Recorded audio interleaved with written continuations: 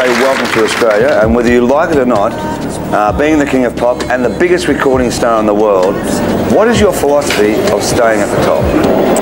Well, I think being humble and believing in yourself and having true love in your heart for the world and really trying to help people through lyrics and the love of music and dance, because I truly do love people very much.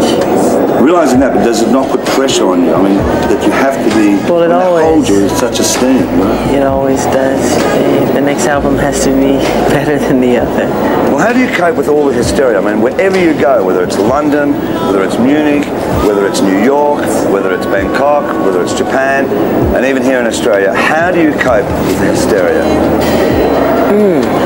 I know it's all love, so it makes my heart very happy, and I like to give it back, you know, through however I can give, and it puts a smile on my face to see all the children and all the teenagers and the adults, the demographics. It makes my heart very, very happy. I love them. I love all the fans very much. Well, coping with the hysteria, I mean, I can't cope with it. I mean, watching all of this